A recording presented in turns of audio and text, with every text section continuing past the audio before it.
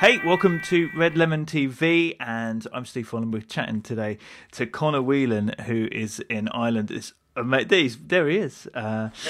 Awesome animator, causing quite a stir at the moment with My Darling's Shadow, which is his new short film, I think is probably the word that does it justice. Yeah, very short. But just to call it a video, that's not, or, you know, an anime. It is a short film. An animated folly, let's call it.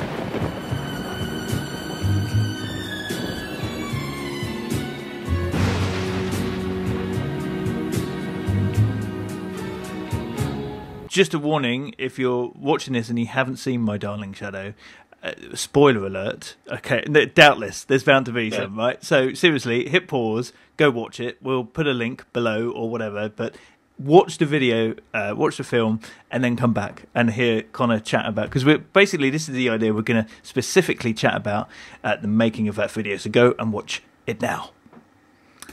Meanwhile, I'll turn the dishwasher off.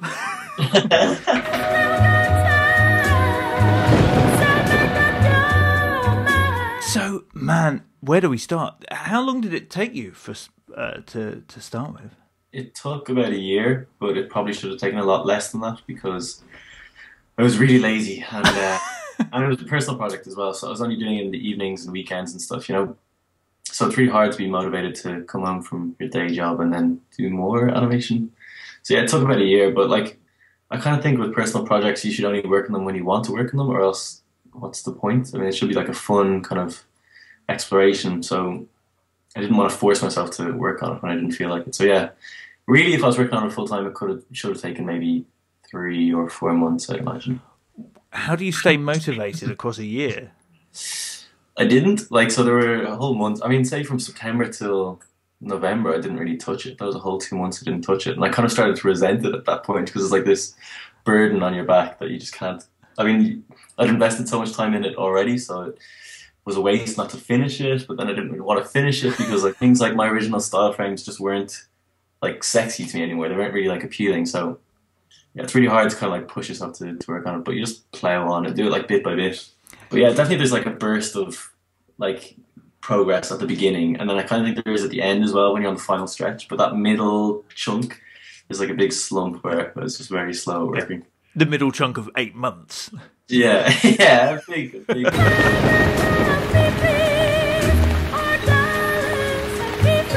Let's go back to the beginning of where it actually started. Where did the idea come from? It kind of started when I was kind of inspired by a song called, what's it called? You Don't Know by Ellie Greenwich. You don't know what I've been going through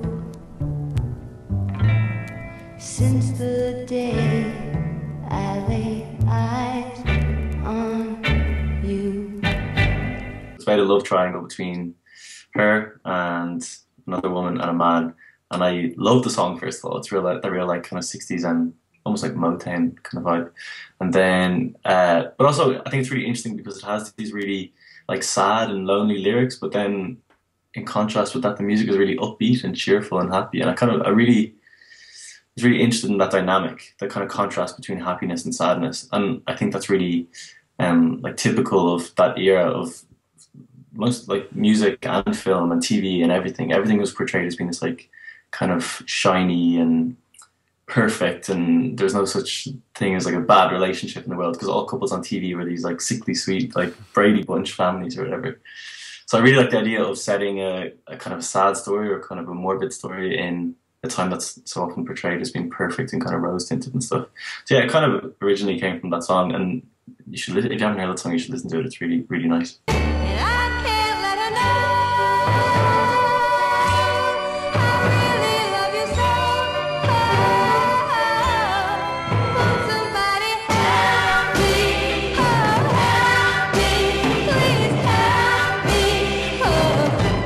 Often when I do a project, I have a very specific objective, and for this one I wanted to do something completely different to the last project I worked in, and that's usually the case. So if I work on something like really long, I want to do something short, and if I work on something really short, I want to do something long, and kind of do the opposite sort of design style as well.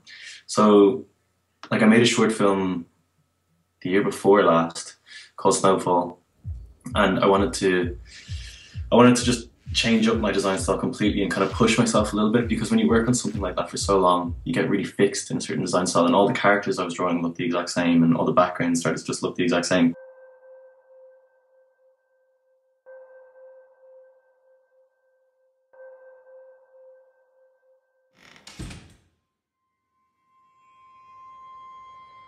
So I really kind of like stepped out of my comfort zone a little bit when I'm designing style frames and things, and kind of simultaneously I was working on a storyboard, which I'll show you here. So like, this is how I usually start. I do really messy text storyboards, without kind of drawing down the camera angles or exactly what shots I needed or whatever. It's more just what events need to happen for the story to be told, and then from there I'm kind of working on character designs and looks, usually in Photoshop or Illustrator or something. So then the text storyboard gets replaced with that stuff, which is more it still probably makes no sense to you because I never intended to show this to anyone. But it's more just kind of to work out like what shots are missing, you know, for the story to be told, and that's always like the most informative part of the process, you know, when you put it into an animatic and you work out how long the timings need to be, and I actually really enjoy that part. And then from there, it's kind of just about working up style frames, kind of finished look frames. And that's really fun as well because it's so new and fresh, and like you can kind of see the film as a viewer would see it for the first time. And then after that, it's just about making it and filling in the gaps. So like even like in the animatic, I'd have finished shots, and then the next shot would be still a sketch, like a scanned sketch. So I'd have to work on that one. So and slowly the gaps become closer and closer until it's all fully finished shots.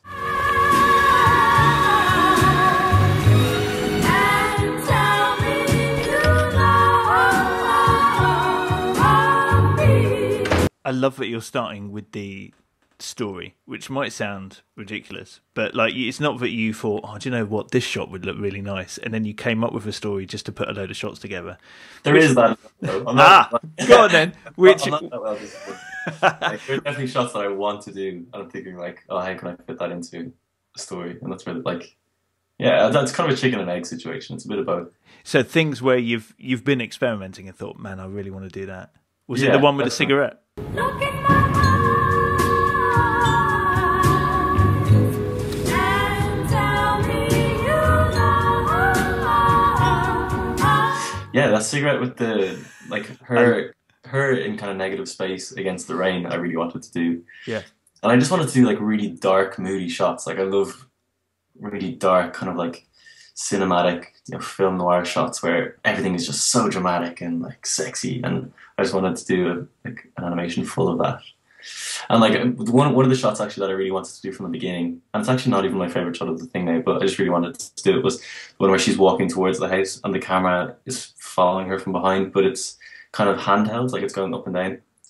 But initially when I'd imagined that, I thought that she would be all black, kind of silhouetted against the glow from the house, but I tried it out and it didn't look as nice, and I actually made her orange then. But it's funny just how those shots changed. Like some of the shots that inspired me to make it probably just didn't end up in the cut for whatever reason. They didn't fit. So it kind of changes as you work on it, and you find out what works and what doesn't work.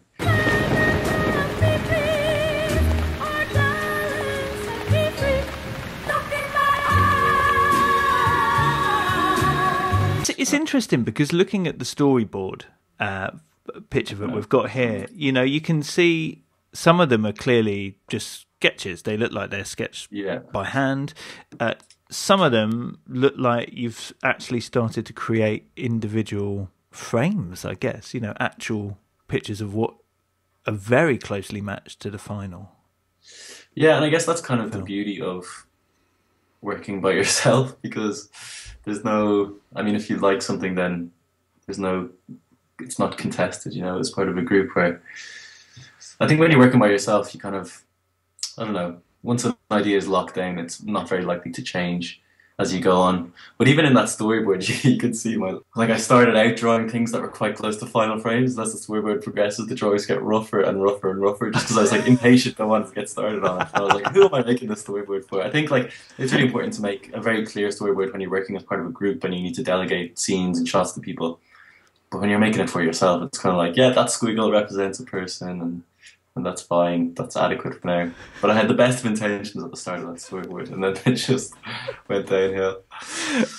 Also, That's you've got the writing on there, so we can see like slow dolly in on the basement scene and stuff. So you're really thinking about all of those at this stage. Yeah, yeah. Like it's important to think about those camera moves, because if I didn't think about them at that stage, then what would end up happening is I'd have two shots that have the same camera move, or camera moves that like conflict with each other, and so I'm kind of trying to think about that stuff and work all that stuff out earlier, as opposed to finding out later when I put the edit all together. I'm like, oh, that shot doesn't work like that shot, and I have to fix it. And it's rather just get it all sorted out and ironed out in the beginning.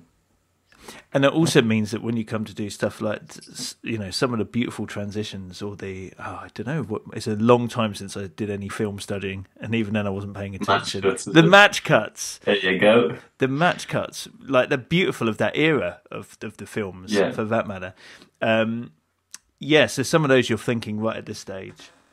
Yeah, I knew the match cuts were going to be really important because, like I was saying, that I wanted to experiment with the design style. I also really wanted to experiment with the edit of it. And for me, like, I think the narrative of, and here's the spoiler, I think the narrative of a woman like murdering her abusive husband isn't that new or that innovative. It's kind of like a cinematic trope, and I get that, and it's referential, and I like that. But what really appealed to me was that the whole thing was building towards a climax, not of her killing him, but of her remembering that they were once happy. Because when we first see their relationship, it's bad, right? She's seeing him cheating, but we'll talk about that later. And but I like that the twist isn't that she kills him; it's that they were actually happy once. And I think that's kind of like representative of a lot of abusive relationships as well, where it's kind of like a Stockholm syndrome sort of thing. But so that was what was initially appealing to me. So to get back to the point I was making was, I thought the match cuts are really important because the edit jumps around so much in time and in like different flashbacks and things. I just didn't want to confuse the viewer any more than I wanted to, if you know what I mean. Like that was something I didn't want people to be saying, hang on, is that the same person? Is that the blah, blah, blah, blah. So the idea of using match cuts was just to say it is the same person. And that's why I kind of gave her that very recognizable scar on her cheek, so you can tell who's who in each shot because the characters are quite minimal otherwise, and it could be easily confused with someone else. The other thing we can see at this stage is that it's called Avenging Angel. That wasn't actually my title. That was a conveniently appropriate title actually as well, but it was from this book, Typography, from the 60s and 70s, and they're often TV shows and films and stuff, and I think Avenging Angel is a film that exists. I don't know, but I knew I wanted to do type like that, and I kind of thought it was an appropriate title as well. That was just literally bunged in for the storyboard to give it to give an idea of what the title might be like. But yeah, I went through a million titles. I love this in your sketchbook where it's like it's a bit like somebody writing out their signature when they're a kid. Yeah, exactly. Or figuring out who they're going to marry or something like that. Or like red rum all over the wall or something. But, yeah, I can imagine that looks a little bit psychotic on the outside, but it's an important part of the process. There's more like finished ones, I guess. Yeah, the name changed a lot, and like the working title was Ellie because it was kind of inspired by that Ellie Greenwich song, and also because what I did in college was graphic design. That I put a lot of emphasis on that, and I consider it a lot. Like the typography, I mean. So like the reason I sketched that out a million times was because there's something about like handwritten type that it's kind of I don't know, you might only get it right once out of 100 times because of a certain loop or a certain twist. You can't really draw it slowly. You kind of have to like push through it. And then I don't even think I used any of those in the end. Yeah, because I changed the name in the end to My Darling Shadow, like very, very end. But that was all informative process, so it's fine. Hope you're enjoying this conversation. If you are, then subscribe to Red Lemon TV on YouTube. Also to Red Lemon at the website with the newsletter, helping you be more creative and also to make more money and be happier as a business creative as well. Well worth checking out. My name, by the way, is Steve Folland, and I host a podcast called Being Freelance, where I chat to different freelance creatives every single week about Well, being freelance. So if you're into this kind of thing, if you are a freelance creative, please find us as well, beingfreelance.com, or take a look on iTunes. Being Freelance is the podcast where I chat to people each week. All right. Let's get back, though, to this chat. I always think it's easier to work in black and white first. I know some people don't, but for me, I just think it's easier to work in black and white first, to work at the form and the compositions, because like there's so many composition kind of rules. I mean, they're not rules, more like guidelines, sure, but there's a lot of composition kind of techniques that I really wanted to work on as well. And I was like reading a lot about composition and converging lines, pointing towards the subject and how to draw people's attention to certain areas of the frame. So I really wanted to kind of learn a bit about that as well and work on that. And then color kind of came after that. And I wanted a really limited color palette because again, it kind of just, I wanted a real like kind of 60s, 70s color palette. And if you ever look at photos, I have Pinterest boards full of 70s interiors, and it's all like orange and brown and these weird like olive greens. And it's so funny because those colors would be considered, actually they're probably coming back in fashion now, but they're kind of gross now for interiors. So I wanted to kind of reflect that in the animation itself. So there's loads of oranges, actually just looking at it now, and that kind of weird kind of almost sickly olive green, and loads of like black and everything as well. So yeah, it's kind of just about getting the mood of the piece to match the colours, or to get the colours to match the mood, you know. And then do you go through it, animating it in order, chronologically, or are you going, do you know what, I really want to do this bit first, I'll do that bit, I'll do... Often I leave the most difficult shots to the end, because I think by then I'm kind of like in the zone and I can do it. So I start off with usually not the simplest, but the least tricky, I'd say. And also, yeah, there is a certain element of like, oh, I don't feel very motivated this week, so I'll work on a shot that I really want to work on, and then I'll save the kind of the more tedious shots that are kind of necessary to tell the story but aren't really that fun to animate. Usually I'd save them for a day when I'm feeling really enthusiastic and happy and able to work on stuff. But yeah, so like some shots take a lot longer than others, particularly the cell animated ones. Like I'd never really animated hands before, and it's a minefield. So I had to take so many reference videos of like my friends and myself, like opening door handles and looking up how people do it. And it's the sort of thing that you do instinctively, open a door handle, but when you try and think about how you open a door handle, it changes completely. It looks like, I don't know, it was a nightmare trying to do that. But again, it's really, like, I'm really pleased with how it turned out, and I like obviously learned a bit about it, so now I'm less daunted by the idea of animating hands. So when you're saying cell animation, that would be the more sort of traditional sort of frame by frame. Yeah. I mean, cell is probably the wrong term to use, because cell, I think, is on actual traditional plastic cell, but it's kind of just a catch-all term for a frame by frame animation. So I do that with the Wacom on the computer using TV Paint. So how much of this is frame by frame? It's kind of mixed. Like, it's kind of mixed media. So say like the shot at the beginning where the couple, where he kind of runs around the car and runs up to the door and they kind of embrace, that's cell animated. And a lot of the kind of wide character shots would be cell animated, whereas a lot of the close-ups would be a little bit mixed. And again, that was another thing I kind of decided at the beginning when I was determining the style. I wanted a really mixed media effect, so I wanted like really sharp, hard vector lines combined with kind of more hand-drawn, like humanistic, rough kind of boiling lines that jitter, and then also to throw in kind of that grain texture, which I use a lot throughout it, and the kind of painterly texture as well, which are all just like Photoshop brushworks. I made a load of animated textures at the beginning and then used them throughout the piece. So yeah, I'd say about, I don't know, 30% of it is like frame by frame animated.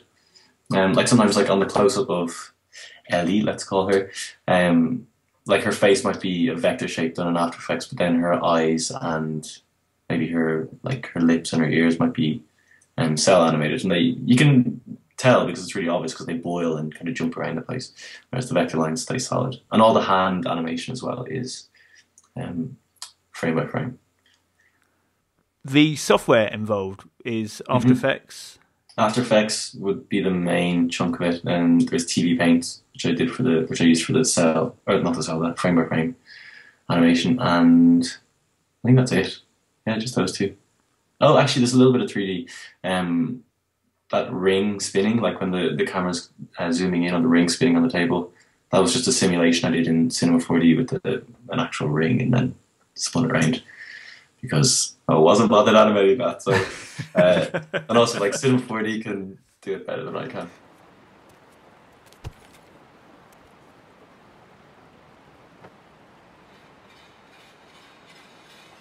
That ring sequence is a nice jumping point actually into talking about the sound. Oh yeah. Because it's a stunningly beautiful film to watch, but part of that as well is the soundscape that's been created, and that's a collaboration, right? Yeah. So I worked with Fab Martini, who has the most amazing name. Yes. He's this Italian sound designer who I worked with before on my short film Snowfall, and he did an amazing job then, and I really wanted to get him again to work on this, so he like kindly did it for me. And yeah, he's really great to work with because he, like, a lot of the time I didn't really know what this stuff was going to sound like. I mean, I think with Snowfall it was a little more kind of abstract, the sound, and he was really good at interpreting that and kind of giving his own input and coming up with new sounds that I just didn't expect.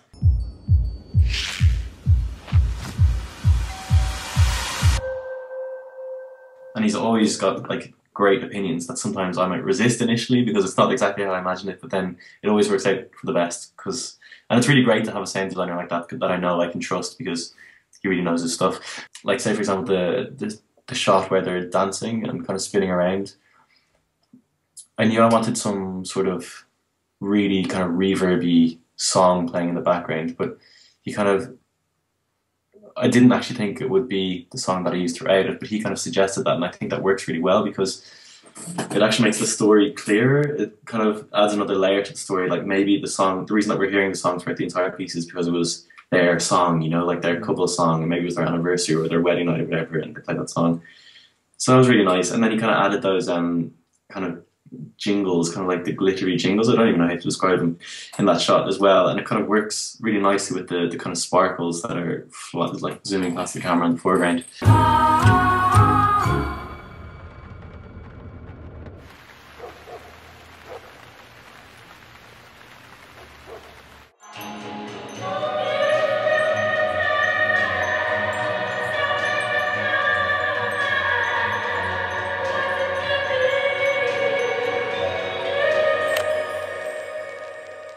So yeah, it's really, really exciting to get that stuff back. And like the first thing I heard was that opening scene with the car driving up and the car door slamming and the rain and the lightning and stuff.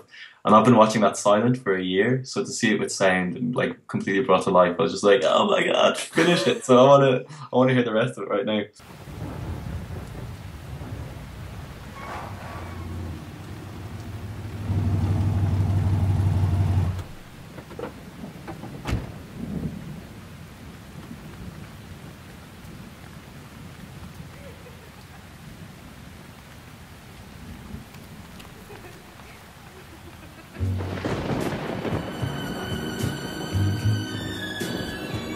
So it was really cool. I really like working with him, and I hope to work with him again if he doesn't get too famous. How did you guys come to work together in the first place? We actually just met through Vimeo. I think he had messaged me on Vimeo like before I'd made Snowfall or anything, and saying that he's a sound designer, and if I had any projects that needed sound design, and I was like, yeah, please do.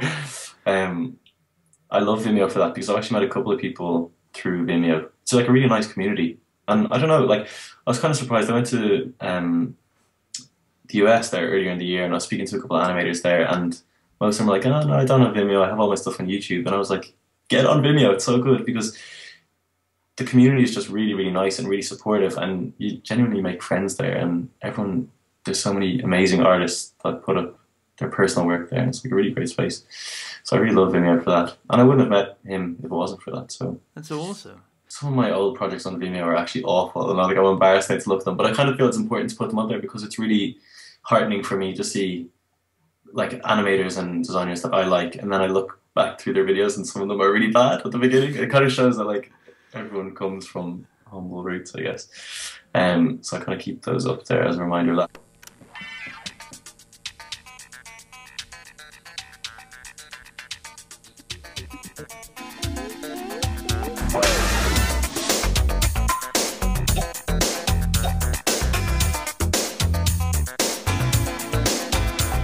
Now, it is a solo project, a collaboration at the end for the sound, which, you know, makes it so beautiful. But there are other names there, which makes it... Are they simply as hand models? Or what are those other names then? It's really important to get other people's perspectives on things when you're working on them by yourself, because you can work yourself into believing that something is good or not good, or like, I obviously understand the story because I made it, but it's really helpful for me to get other people's opinion. It's usually towards the end of the project, and so I'd show it to people and not tell them it. A couple of friends who are really good at this sort of thing, so their feedback was really, really helpful, and they're all the people I thank in that special thanks bit. So say, for example, like shots, there's the shot where we see her at the sink, and in the final version now, there's kind of like a trickle of blood under her eye, and she's like quite bruised around here and stuff. And even though it is still subtle, that wasn't there before they had suggested it, because before I just had the scar, and I said to them, I was like, what do you notice about this shot? Does she look beaten up, or does she look like she's been in a fight? And they're like, no, I don't get that at all. And I was like, okay, great, I know that in my head, so now I have to make it more obvious for you. And also the initial sink shot as well, when you're like kind of the top-down view of the sink, it is really abstract, and it's kind of about finding that balance. Like, I want it to be abstract, but I don't want it to be completely illegible. So I asked them, like, I'd pause it on that shot and say, what is this? Do you know what this is? And they didn't know until the end when she pulled the knife out. So I had to go back and make it look more like a sink. So I changed the taps, and I changed, like, if you look actually at the colour story, but the taps are different, her arms are different. I put in ripples and stuff. And I still think it is kind of abstract, and you might not get it the first time, but it's less so than it was before. So I think it's really good to have a sounding board that you can kind of bounce those ideas off and get a fresh perspective on something that you've been looking at for so long. Those sorts of things. And like saying like, oh, this shot was too quick. Could it be longer? I didn't really have time to register what was on the screen. Because that's the sort of stuff that you're blind to when you work on it for so long. Something I was wondering was that, do you make scenes deliberately longer and then like you would actually filming a film, or are you really rigid as in, so that you could cut out of a scene quicker or recut it when the music is in there? And I tend not to because it's more work, but you kind of hope that stuff is locked down when you make the animatic. That's just the sequence of those still sketches and the kind of colour storyboard stuff. So you kind of hope that it works, but sometimes when you do the animation and you kind of put in the character walking across the frame, you realise that it's actually not nearly enough time. So it's kind of like you play it as you go, basically. It's only kind of painful to extend the shot when you're doing that frame by frame stuff, because you're like, oh my god, I need an extra 30 drawings now, like when I thought I was done. But actually maybe what's more painful is cutting a shot that's frame by frame, because you're wasting all those frames that you drew. But there were times when I had to extend stuff, like the shot of the ring spinning. That was way too quick in the animatics. But when I put the ring into it, it just seemed way too quick. So I had to extend that. And you kind of play it by ear. And then also, like, the song is kind of important as well, to hit certain beats in the song and to work out.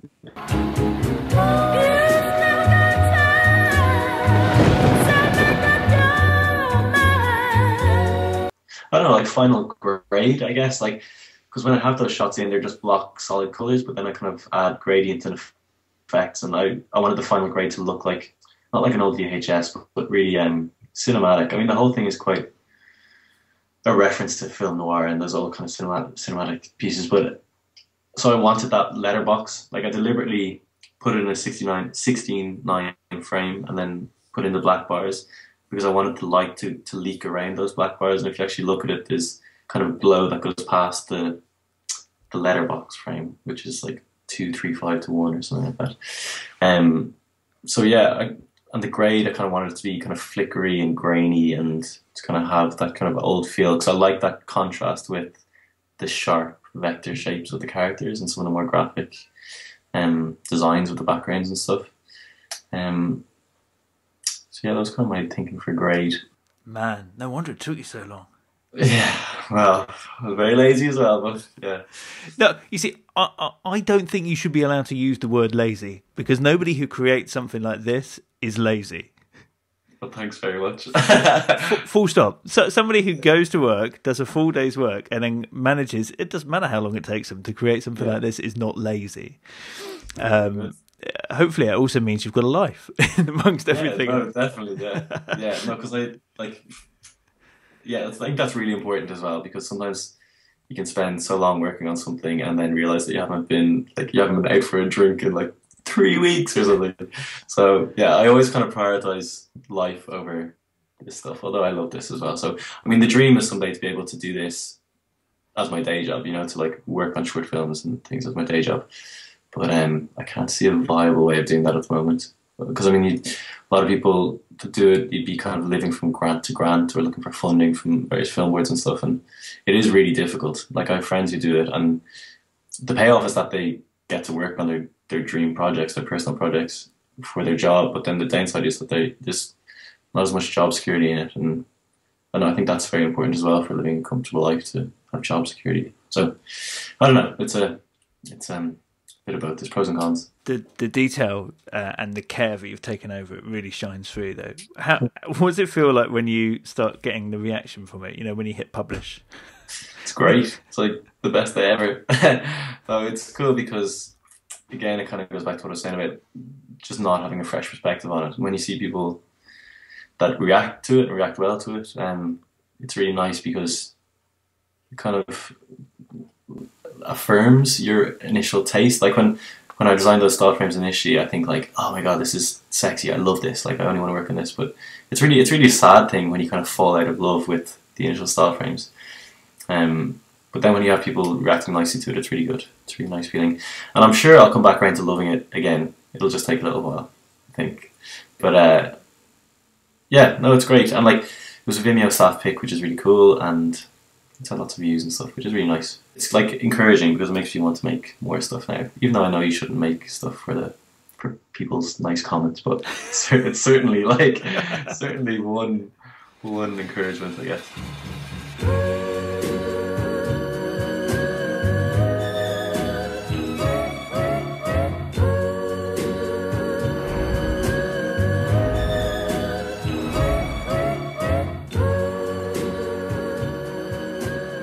So Conor, thank you so much, and all the best for the future. We look forward to it.